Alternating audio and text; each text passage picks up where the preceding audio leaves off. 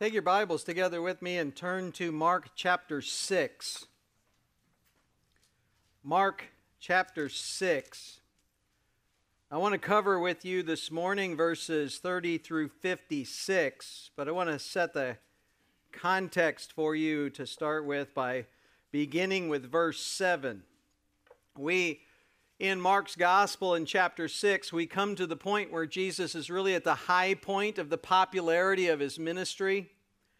The people in Galilee have seen numerous miracles, countless miracles that he's done.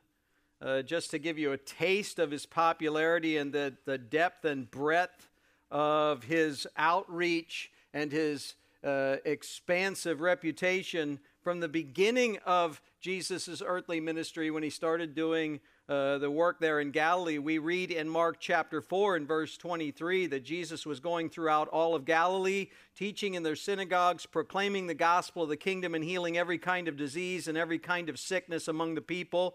And the news about him spread throughout all of Syria, and they brought to him all who were ill, those suffering with various diseases and pains, demoniacs, epileptics, paralytics, and he healed them.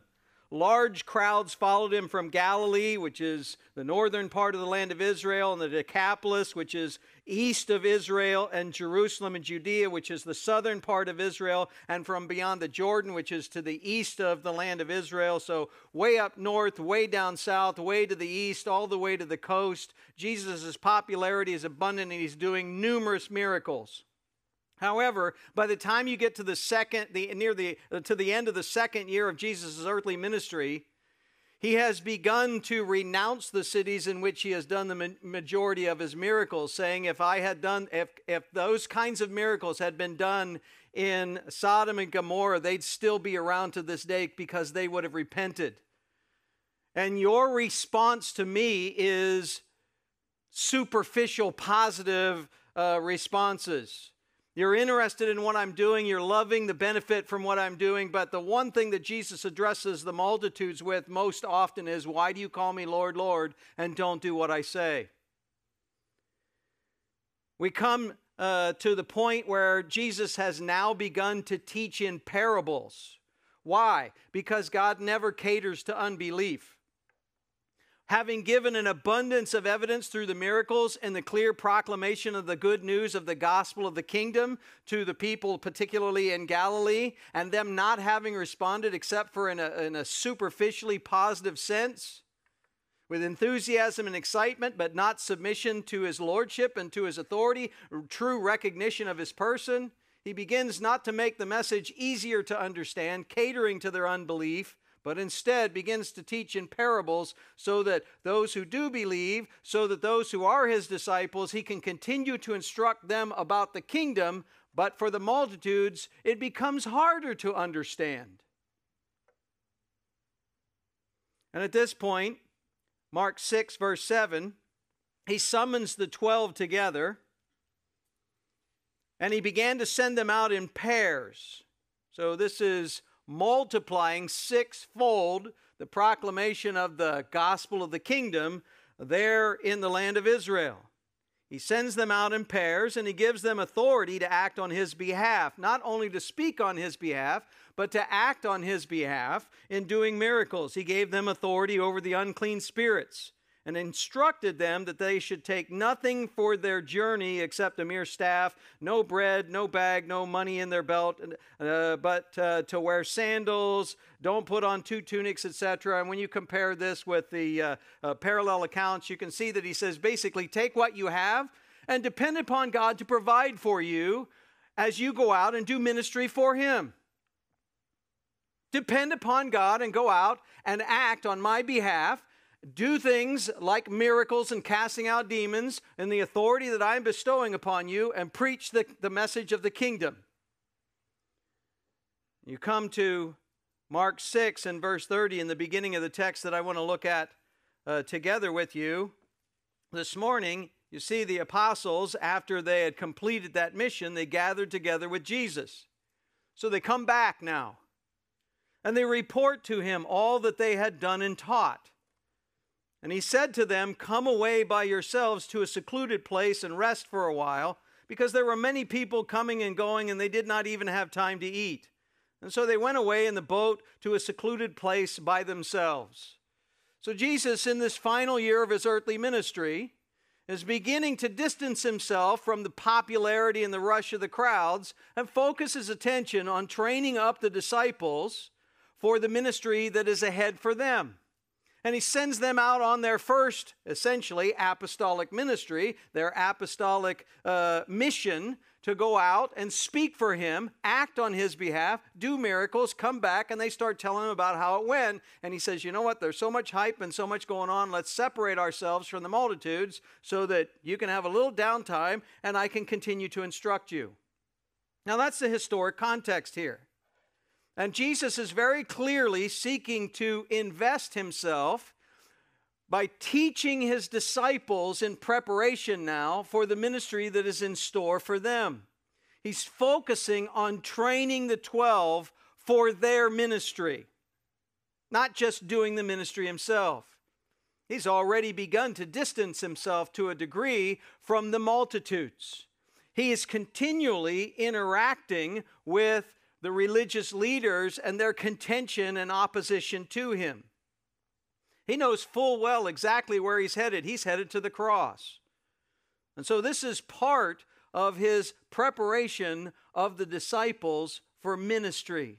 And what I want you to see as we walk through the text of Mark 6, verses 30 to 56 this morning, is I want you to see that Jesus is seeking to teach the disciples an essential lesson that's necessary for life and ministry. And that is, in the Lord's work, you need to learn to look up. You need to learn to look up. If you're looking for a title for this morning's message, I think that's as good as any. Learning to look up. What I want you to see is two miracles that Jesus does, and both of them are intended by way of object lessons to teach the disciples as he sends them out and prepares them for the future in being sent out. He is training them, teaching them through objective lessons to learn to look up. When God gives you a command, when I give you a charge, when I give you instructions, when I give you a mission, and I tell you to do it, when you realize it is beyond your ability and your own strength and your own energy to be able to accomplish it, what should you do? Look up. Look to God and depend upon him to provide you what you need to accomplish that task. Your ministry as an apostle, this message very clearly is for Peter and James and John and Andrew, Matthew and the rest. The lesson you need to learn, gentlemen, is I gave you the ability to do miracles, but it's really me working through you. I'm going to send you out into the world to speak for me and empower you to act on my behalf. But what you need to understand is that I'm going to assign you things that you cannot do in your own strength, and you need to learn to depend upon me. There are two miracles that Jesus does in Mark 6, verses 30 to 56, which have their primary point in teaching the disciples to depend upon Christ in life and ministry and to learn to look up. If you're looking for an outline, as we take a look at these two miracles, you can simply use the content as your identifiers, the feeding of the multitudes in verses 30 to 44, and the walking on the water in verses 45 to 56. Or if you want something that Austin will give you more marks for on your paper, you can say the teaching lesson and the testing lesson. The teaching of the lesson and the testing of his students, sorry. I prefer the simpler things that are content-oriented, so I'm going to focus on the feeding of the multitudes and the walking on the water. And these are the two miracles that Jesus does that are both intended to teach his disciples a very practical lesson about life and ministry. And that is when God calls you to do something that you don't have the strength, the ability to do on your own, you need to learn to look up as one of his people and ask him to empower you, and then in faith and obedience, do what he's told you to do. And it's that simple. Now, as I mentioned in verse 30, we have the apostles gathering together with Jesus. They report to him all that they had done and taught. And you got to imagine how excited they must have been to come back and say, hey, I cast out a demon. And can you imagine that a little bit of the competitive rivalry, just as if it was TMS students that had been sent out like this? Can you imagine Daniel bragging about, oh, hey, listen, I had this lady and this was a situation and I cast them out. And Travis is going, well, that's nothing. I had this situation, right? And they're talking about that. They're excited to have been used by God. They're excited to have preached on Christ's behalf. They're excited to share the reaction of people, etc. They all get together and they're really excited to tell Jesus all about it and to share it with each other. And he says, you know what? Jesus says, we need to get away and I need to spend some time with you. Come away by yourselves to a secluded place and rest for a while. And the reason he says this is because there are so many people coming and going. They didn't even have time to eat. They were so busy, and so many people were asking for miracles and asking for time from that. Now, not just from Jesus, no doubt, but also probably from some of the apostles who have now done miracles as well. And so they get in a boat and they go away to a secluded place by themselves. According to Matthew 14 and verse 13 in the parallel text, it tells us that Jesus had also just heard about John the Baptist being executed. So Jesus is purposely withdrawing from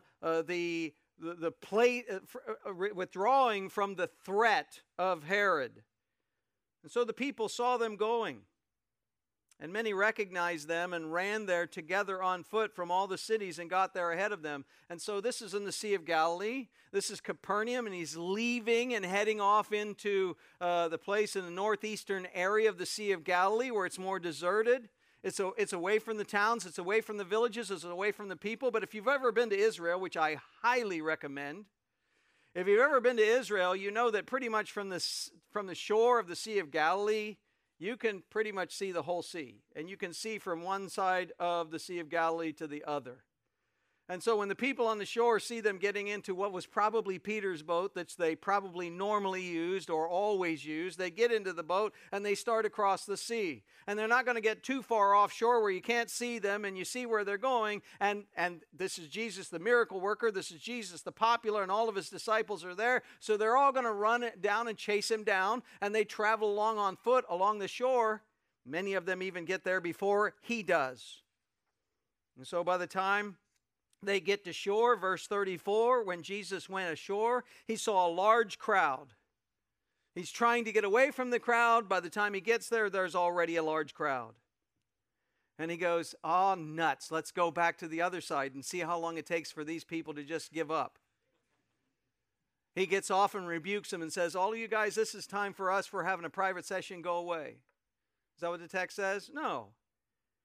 This is the character and nature. This is a footnote, by the way, so this doesn't count against my time. But notice he felt compassion for them because they were like sheep without a shepherd.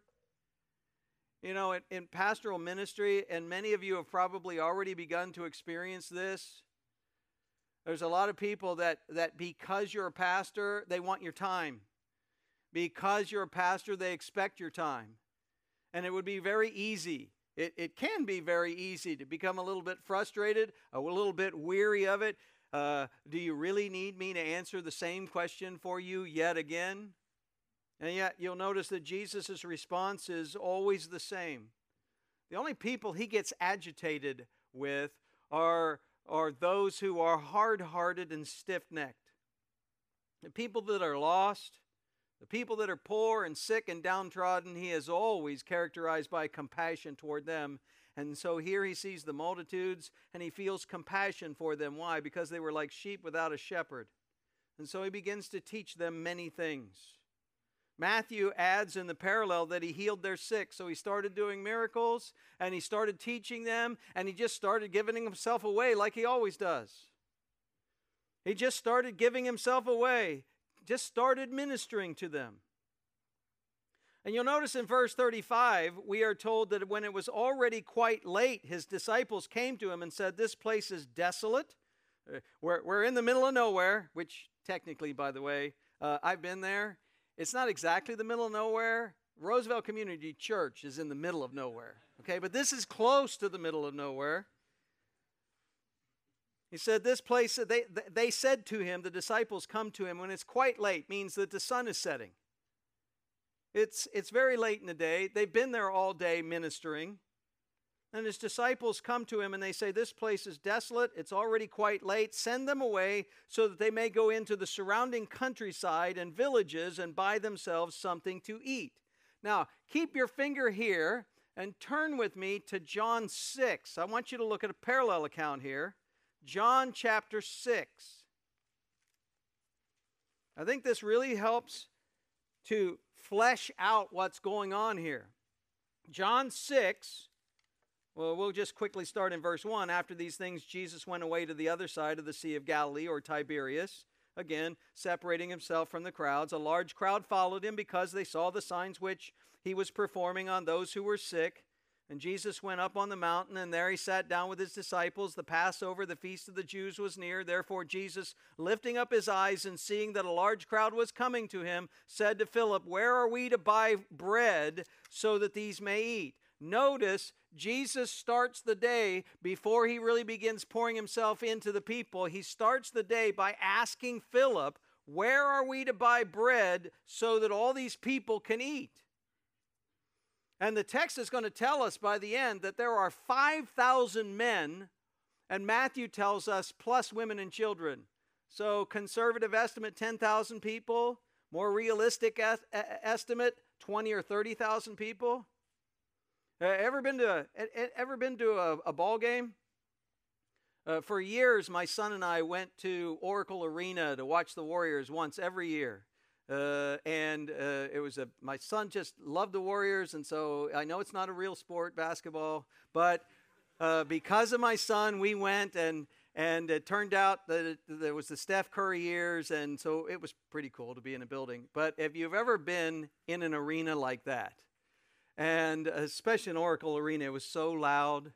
You see the press of all the people, always sold out.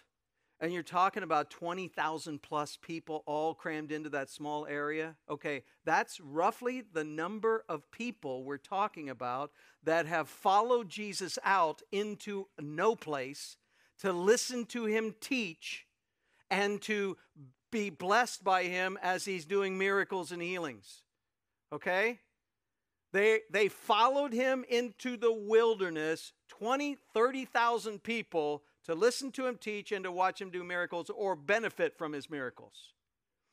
And when Jesus sees all of these people coming, he says to his disciples at the beginning of the day, and he says specifically to Philip, where are we to buy bread so that these may eat?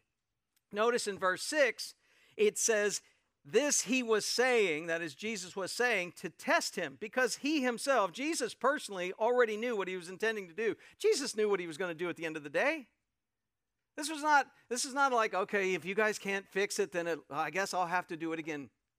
All right, Jesus knew from the beginning of the day what he was going to do. Why does he ask Philip?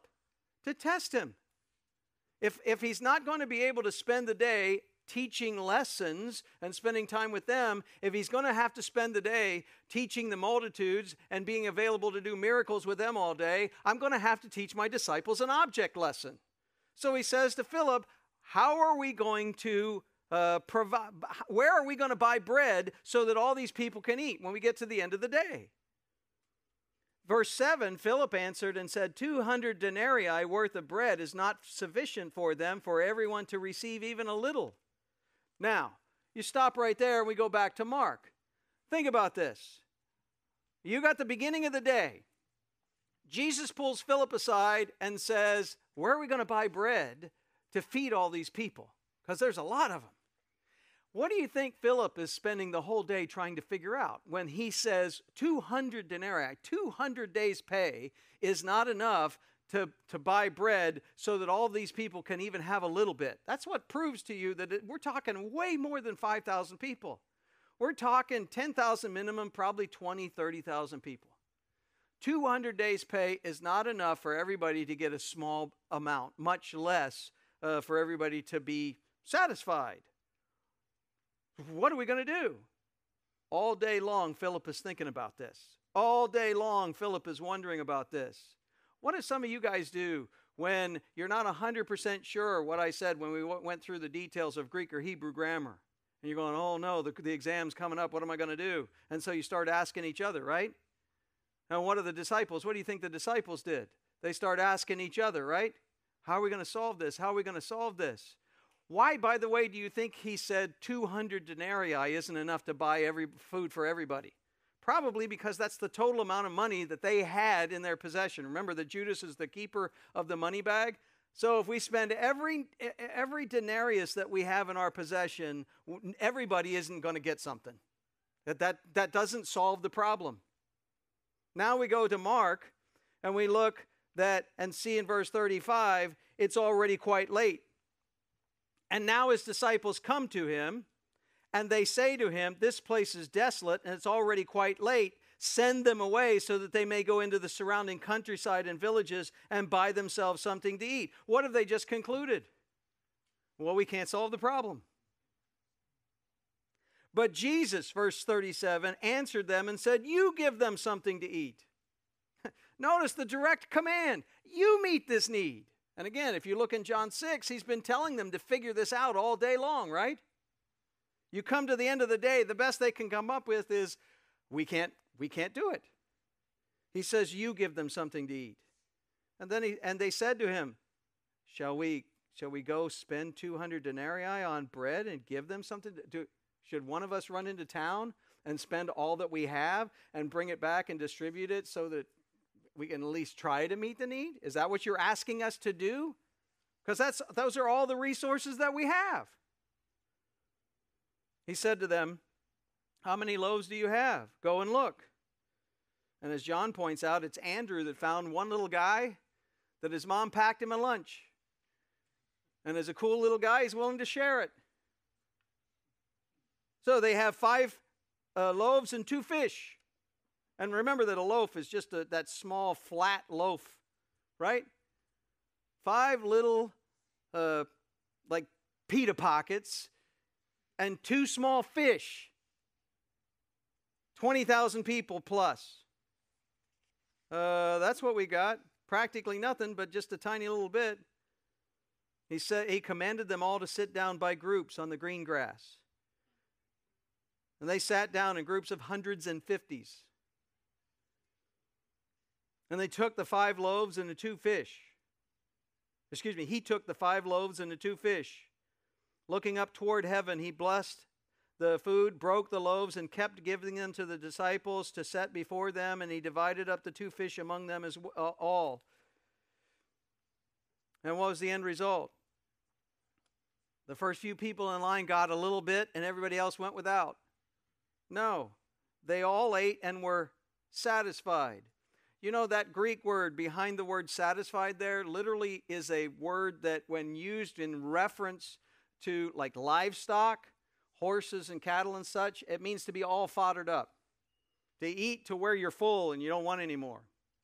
This is Thanksgiving when you pass on the pumpkin pie, which is really foolish because if you were smart like me, you would eat the pumpkin pie first and then not have room for peas.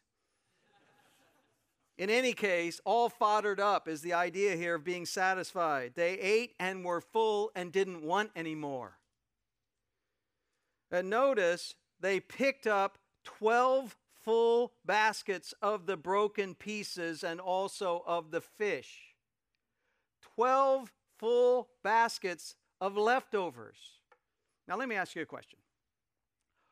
Why do you think there were 12 baskets of leftovers? Well, Jesus was tired. And so when he did the mental arithmetic as to how big of a miracle he needed to do, he just said, well, I'm just going to go a little bit big and oh well. You think that's it? Why do you think there were exactly 12 baskets left over? How many disciples were there? 12. One basket that provides for each disciple for tomorrow. One basket that provides of leftovers. By the way, why were only broken pieces picked up and not loaves? Because Jesus broke the loaves. So he went, in fact, the parallel tells us that Jesus instructed the disciples to go and gather up the broken pieces. And when they got done gathering up the broken pieces, lo and behold, each disciple has a full basket to provide for him and his needs for tomorrow. When God provides for you to do his work that he's told you to do, he will provide everything you need and in abundance. I read a number of commentators that get into a discussion, well, what about Jesus? Like his needs weren't provided for from tomorrow. It must have been that he was expecting the disciples to be willing to share with him tomorrow. You know something? Jesus did the miracle to provide not for himself for tomorrow. He doesn't need to learn this lesson. This is a lesson that he's teaching to whom? To the 12 apostles. And each one of them has a reminder with them as they get ready to get into the boat and head across the sea over the night that God has provided. Jesus told them from the beginning of the day, how are we going to solve this problem? And the best answer they can come up with is all of the resources we have won't provide for it. Do you want us to go ahead and spend it anyways? And so then he says, well, what do you have? He prays, multiplies the loaves, and there are leftovers, enough leftovers for each one of them to have an object lesson reminder that God will provide you what you need to do when he tells you to do something you can't do in your own strength. There it is. That's the lesson that Jesus is teaching the 12 right here as an object lesson. There were, verse 44, 5,000 men who ate the loaves. And again, if you look at Matthew 14 and verse 21 in a parallel, it says, not including women and children, which will push the number at least to 10,000, if not more like 20 or 30. So there's your first object lesson. Now, we get into the second object lesson, the walking on the water. This is where Jesus is going to put those same students to the test that he's just taught them a lesson. This is like a Thursday Greek quiz, isn't it? I taught the lesson on Tuesday, quiz you on Thursday to see if you actually paid attention. Verse 45, immediately Jesus made his disciples get into the boat and go ahead of him to the other side to Bethsaida, while he himself was sending away or dismissing the crowd.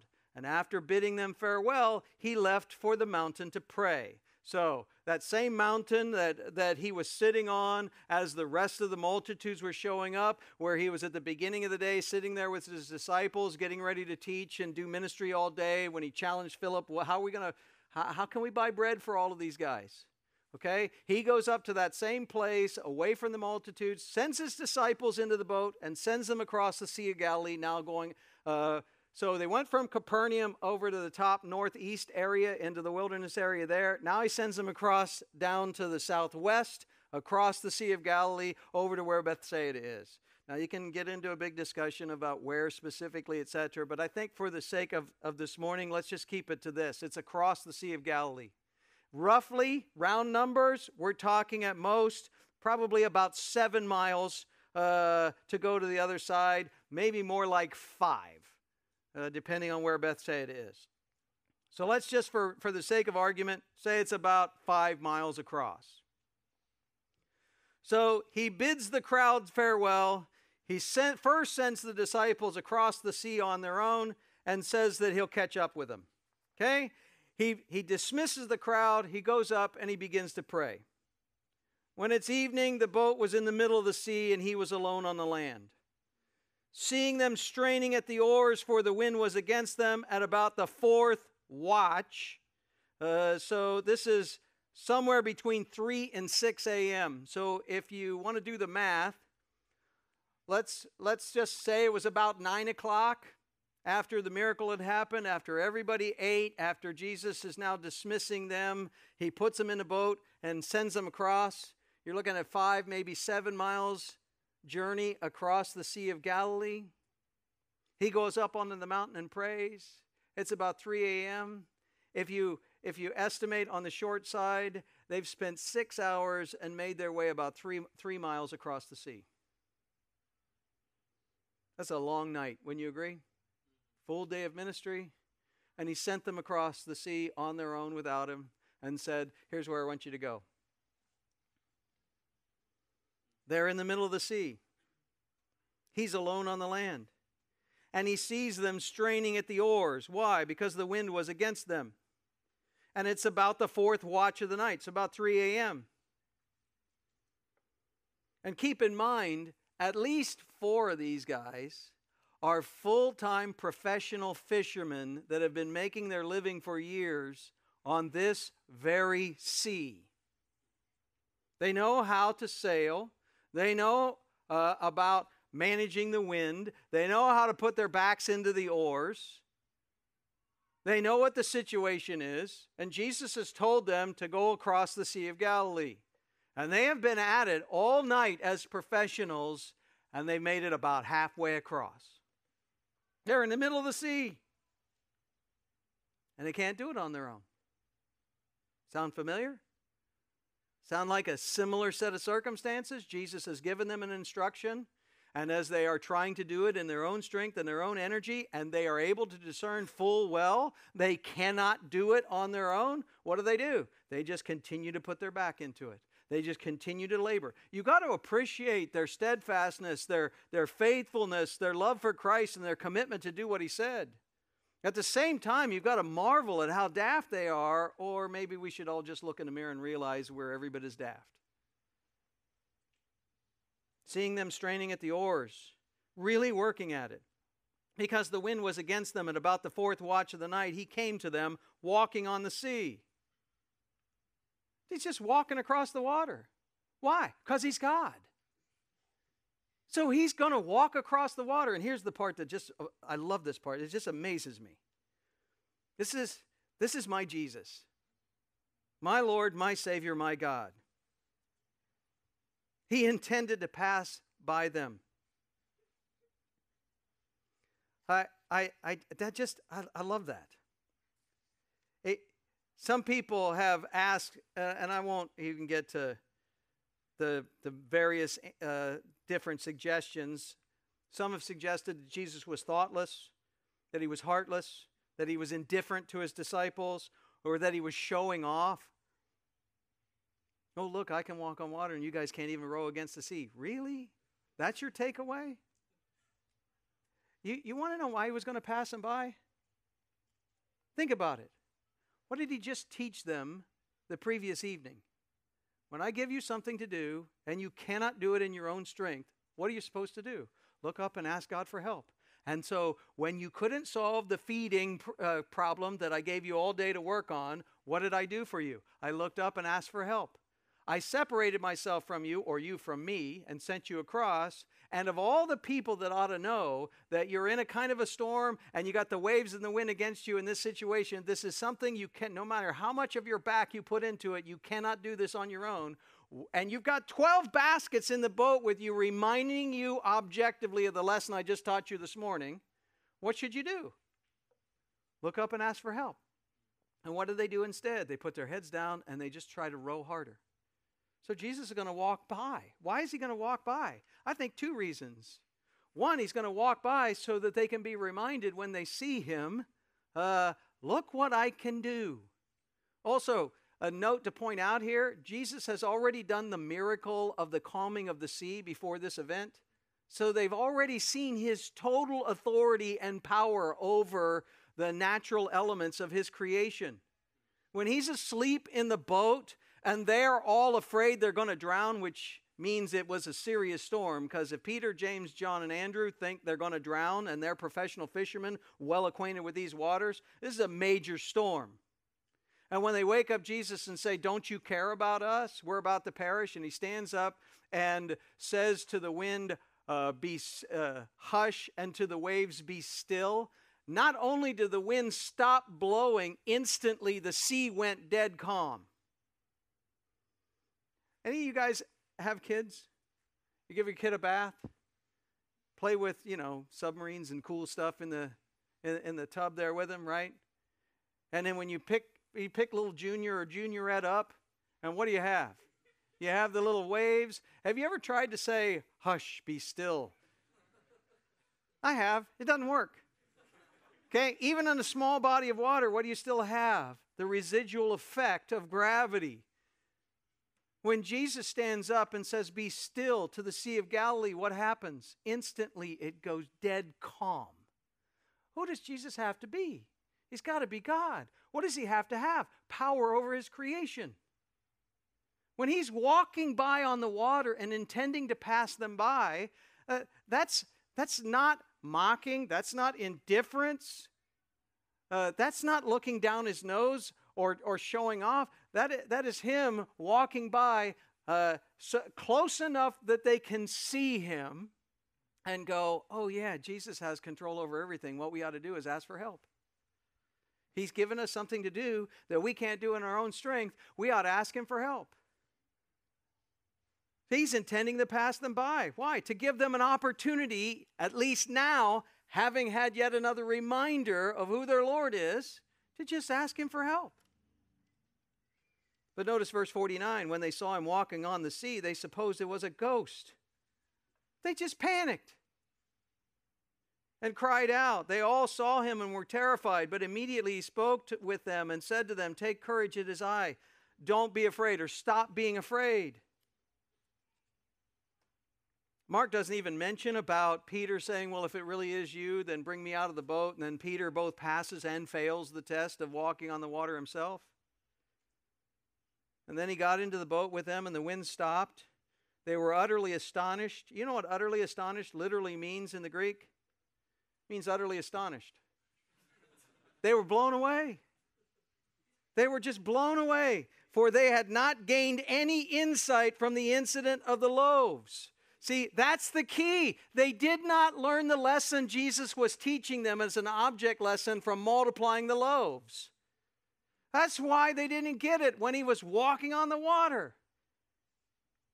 He orchestrates the whole event to teach them. When I tell you to do something and you put yourself into doing that with all of your strength and you realize you don't have in yourself enough to accomplish it, what should you do? Look up and ask for help. He gets into the boat with them. They're all blown away. And the reason they're all blown away is that they hadn't learned the lesson from the loaves. Their heart was hardened. And when they had crossed over, they came to the land of Gennesaret and they moored to the shore. And when they got out of the boat, immediately the people recognized him and ran about that whole country and began to carry here and there on their pallets those who were sick to the place they heard he was. And wherever he entered villages or cities or countryside, they were laying the sick in the marketplaces, imploring him that they might touch just the fringe of his coat. And as many as touched him were being cured. Jesus just keeps on ministering to the people. Because that's what he expects of us, that we would give ourselves away in ministry, that we would spend our lives in service to others as an act of worship to him because he alone is worthy of it. You think they ever learned the lesson? Well, they do by the time you get to the book of Acts. As we prepare to close, let me just invite you to take your Bibles and turn with me to the book of Acts. I think we'll go to chapter 4. I'll just use this one example. Peter and John get arrested for preaching Christ and doing a miracle in the temple in Acts 3 and 4. And by the time you get to Acts 4 and verse 19, Peter and John answers the Sanhedrin, basically the same governing body that condemned Christ and had him crucified. They threaten the apostles and tell them to stop preaching and teaching in the name of Jesus. And Peter and John answered and said, whether it's right in the sight of God to give heed to you rather than to God, you need to be the judge. You know, if you want to condemn us for this, if you want to punish us for this, if you want to put us to death like you did Jesus, that's your prerogative. Okay? If it's right in the sight of God to give heed to you rather than God, well, you can be the judge, because for us, we cannot stop speaking about what we have seen and heard. We cannot stop because we've been commanded by God to do that. If you want to evaluate that we're wrong and punish us, that's between you and God. You're welcome to do that.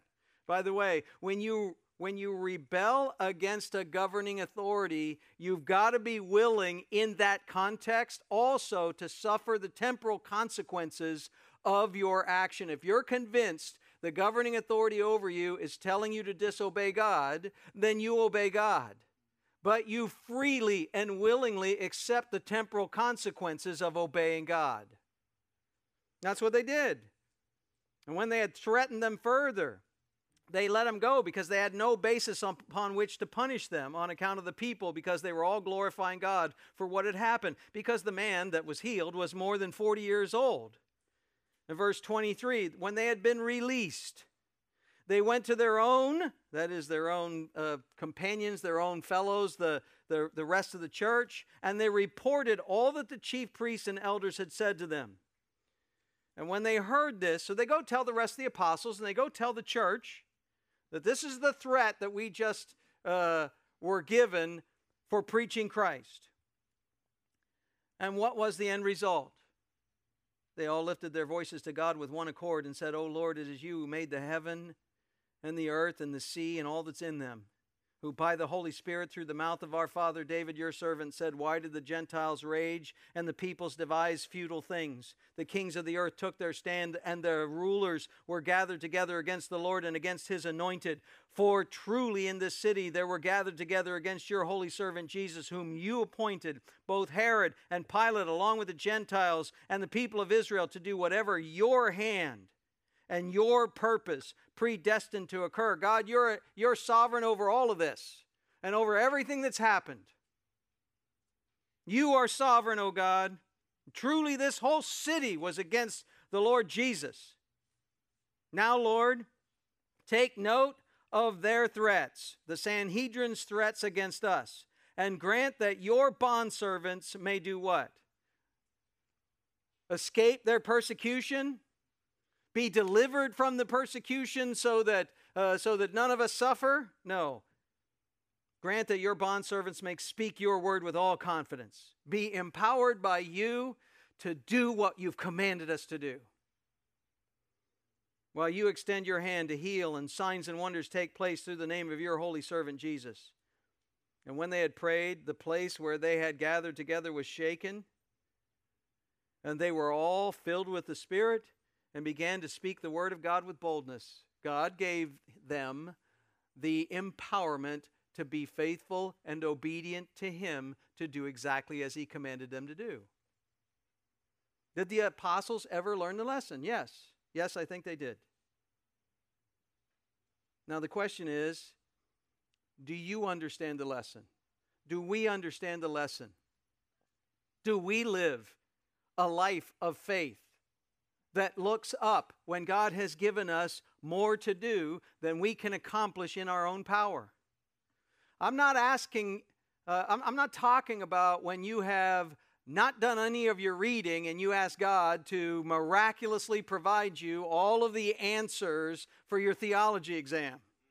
I'm not asking if you remember to look up when you have done nothing in your Greek studies for God to give you the gift of tongues so you can pass your Greek and Hebrew exams. Okay? I'm talking about when you've done everything within your power to do what God has called you to do and fulfill the responsibilities that God has given you to fulfill. When you get to the point where you're at the end of yourself and you truly are serving him and being obedient to him and to the best of your ability glorifying him, and realize it's beyond what you can accomplish in your own strength, at that point, have you called on him not to do a miracle for you, but to empower you to be faithful to him and accomplish what he's given you to do? I remember in church history, I don't know if you still use this one, but I remember when we went through church history, one of the examples that we were given was of Martin Luther. Listen, this is first semester, or maybe, I guess it was second semester, and this so rang true in my heart. Martin Luther said, "I have so much to do today, I need to double my time in prayer before I begin my day. Isn't this like the opposite of the way most people behave? I have so much to do today, I'm going to reduce the amount of time I spend in prayer. I can't tell you how many times. Listen, my plate tends to be a little full. And I tend to have things added to it at the last minute. And you know what? I grew up under magnificent men of God who taught us that we need to be ready to preach, pray, or die within a minute. That we need to be ready to be His servants all day, every day. And you know something? That's more than I can do in my own strength. I can't tell you how many times I asked for God to help me to learn things.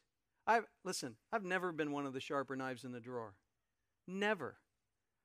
But I've worked harder than most. And I've been more desperate than most and asked for help more than most. And God has always answered my prayers, not with magical, all of a sudden, bang, the lights go on.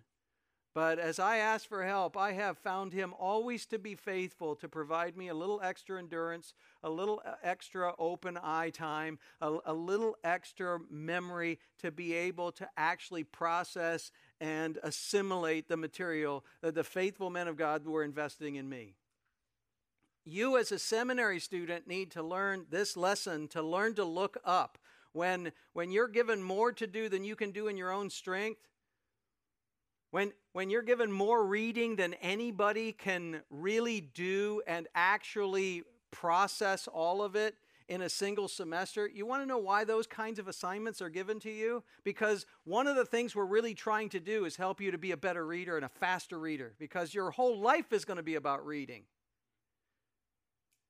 Your whole life is going to be about thinking. Your whole life is going to be about exegesis. You're going to have to, as you do exegesis of passage after passage, you're going to have to be able to draw upon your comprehensive familiarity with systematic theology and biblical theology. Everything isn't stated in every single passage. There are going to be times when you're going to be called upon to preach, called upon to speak on God's behalf, ministering to others. And you're going to need to learn to call upon God to give you the patience, to give you the energy, to give you the conviction to stand for Him and be willing to serve Him.